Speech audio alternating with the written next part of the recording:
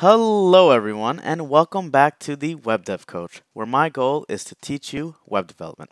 This is the second video in a series of videos where I dive into the FreeCodeCamp curriculum and specifically their random quote machine front-end project. I'll be using React for this project as recommended by FreeCodeCamp. Let's dive right in. In the previous video, if you haven't checked it out, please do. Anyway, in the previous video, we went over a few things. We checked to make sure that we had both all three npm, node, and git installed on our local machines. The commands are written here: npm-v, node-v, and git-version for npm, node, and git respectively. Second, we started a Git project. We started a React project on our local machines using Create React App. Thirdly, we integrated the FreeCodeCamp testing environment into our React project. And lastly, we got familiar with FreeCodeCamp's testing environment and actually passed the first test. So if you haven't watched the first video, please go back if you need a refresher on those 4 topics, or just go back just to start fresh. Now, I know what everybody wants to do is just start coding immediately. Get their fingers to the keyboard and start crunching some code. However, I would argue that's the incorrect way to start a project. The best way to start a project is to take a step back and view the project basically as a whole. And write some notes about the best way to maybe approach the project. The way to look at a project is breaking down the project step by step. What are the steps needed to take to make the project flow easier? I can't tell you how many times I've skipped this step, coded a few things, found myself in the middle of the project, and found it very hard to think, what's the next step? Where do I go from here? And it's a bit easier to see the project as a whole, see the big picture, if you do this prior to starting. Give yourself 5 to 10 minutes to think about the project. I promise it'll go a long way. To get started with planning our project, it's best to look at the spec and what the client wants. In terms of client for this specific project, for the random quote machine, our client will be FreeCodeCamp. They gave us 11 user stories to go through to understand what exactly our project should be. If you haven't already, please go to FreeCodeCamp and check out the specs. They were also nice enough to give us a demo application that we can play with and we can understand how it would work in action. So let's go to the demo application. You'll see in the middle there is a quote, and underneath there is an author. The first thing I think of when I see that is some type of data structure to A, represent the quote, and a quote is not only the quotation here, it's an object that also contains the author. And there will be many quotes. So I'm trying to think of a data structure that can hold many things. If you think about it, the first thing that comes to mind would be an array of quotes. And that quote would hold the actual quote and the associated author. So in terms of data structure, I'm thinking an array of objects. Those objects will be have 2 properties, one with the quote and one with an author. This is just an initial thought. I do not have to be 100% correct all the way through. I can adapt if I find something while I code should be different. Secondly, I look at the project and I wonder, React-wise, what are the presentational and the container components? In React, there are 2 types of components. One is container and the other is presentational. The container components usually hold the state, they usually hold all the data, and they pass down that data into the presentational component. This is something that may be easier to learn by example, but it's something to think about. So I imagine this specific project will have an app component which will hold the entire state, the, let's say, current quote displayed, and that current quote will have the current author. I'll pass that down to a component, and that'll be it. But it's something to keep in mind, how I want to divide the project into components. Speaking of components, I see 3 other components down here. One presentational component will be a generic button component. A button component where I can pass props into as new quote. And same thing here, I can pass a prop that says the Twitter icon and a prop that has the Tumblr icon. And lastly, I want to show that the Twitter button here works. You can post the quote to Twitter using your Twitter account, and I imagine the Tumblr button works very similarly. So this is what we'll be building. We have our quotes data structure down. We have an idea of how we want to divide the components. And let's get started with the code.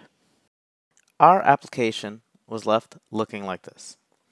I modified it to put this is Sparta right in the middle, just to show that the create React app does hot reloading as soon as we edit it. Now, in terms of the random quote machine, I think a great place to start is the actual button that is pressed by the user. When I go through a project, the first thing I like to do is implement its functionality. Then when the functionality is all fleshed out, that's when I'll start actually styling the components little by little. So bear with me as the application goes through the life cycle of, let's say, an ugly duckling to a beautiful swan. But this ugly duckling will be functional. Let's get to the code. Now, the create React app.js is some boilerplate that they give to us that actually renders the web application that you saw before.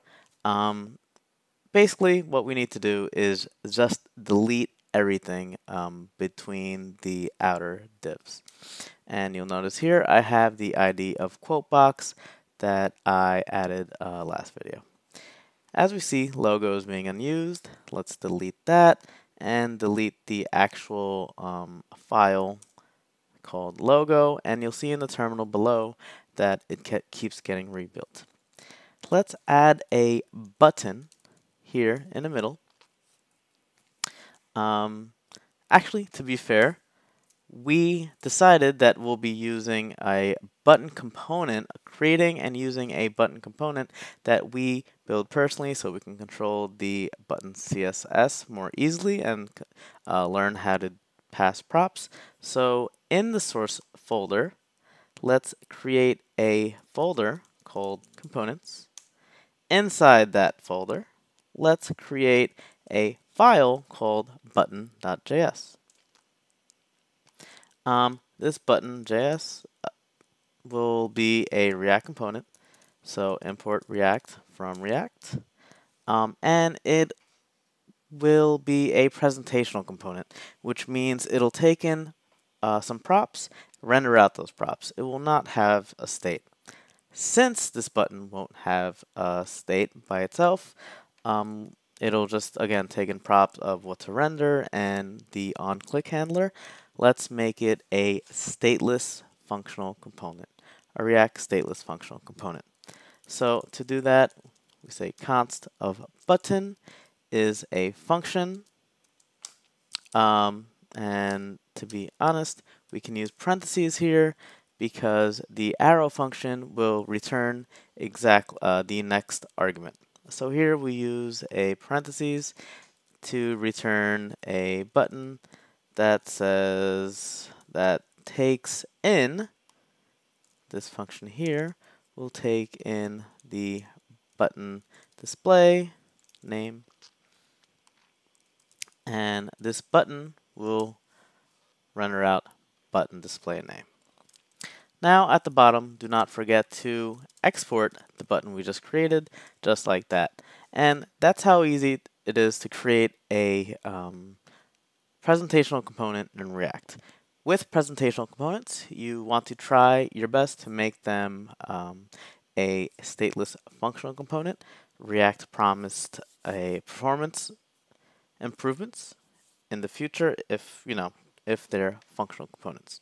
So let's go back to app.js and actually import the button that we just created. So let's import button from components / button, just like that.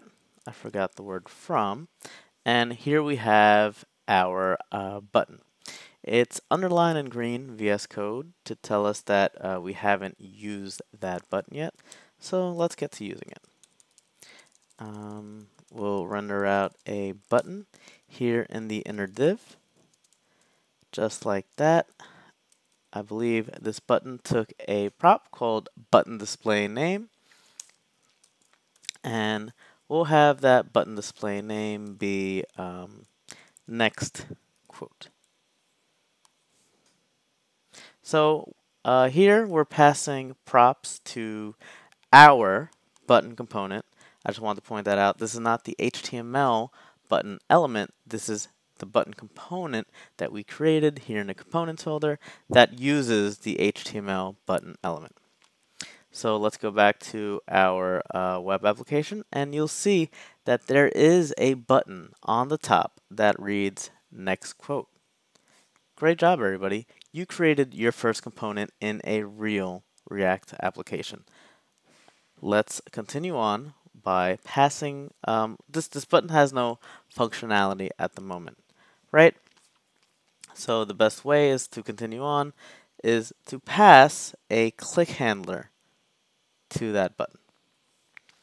So let's go to our button component, and should also take in a click handler. And the click handler will be a function that is called when the HTML element button is clicked.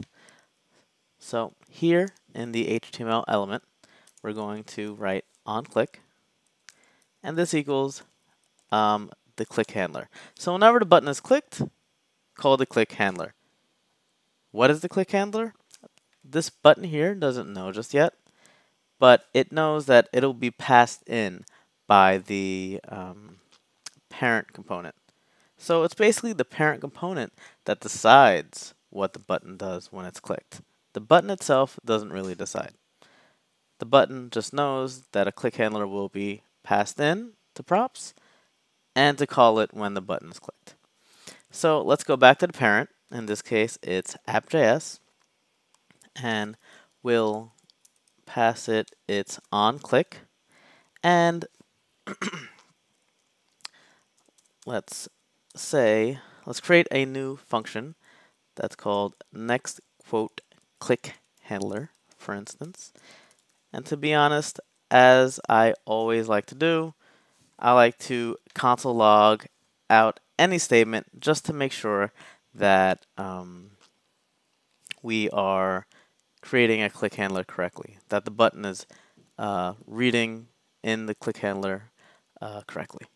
So here I created next quote click handler, and I do believe, did I call it onClick? No, I called it click handler. We need to make sure that these are matching. It's click handler, and click handler should equal this, because next quote click handler belongs to this app, this dot next quote click handler. And when that's pressed, it should call out console log hi. And again, I want you to keep in mind that it's the parent component that makes the click handler and passes it down to the child component. Let's go to our application. Inspect. And let me drag this in here.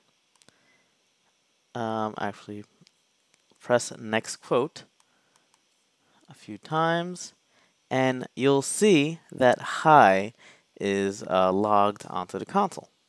So the button component that we created is working. It's taking in a function and calling it when it's clicked. Awesome. Great job. We now have a application with a button in it that renders out to the console. It may seem like a small feat, but this is what I mean by taking the application small step by small step. Sooner or later, these small steps will all add up, and you'll see that we created a full fleshed out app. In the next video, I will be creating some faux data, some fake data, fake quotes with some fake authors, learning how to import it to our React application, and how we can add the functionality to the button to display a different quote every time. But for now, I do want to leave you with some reading material, a classic React article written by Dan Abramov, who is the creator of Redux and Create React App. He knows his React. It's on Medium. I will link it in the description below, but it does describe the difference between presentational and container components. It's something that every React developer does need to know. With that, thanks for watching the video. Please click subscribe. Please click like. Please leave me comments below. Please follow me on Twitter at the Web Dev Coach. This is the Web Dev Coach signing off. Thanks for your time.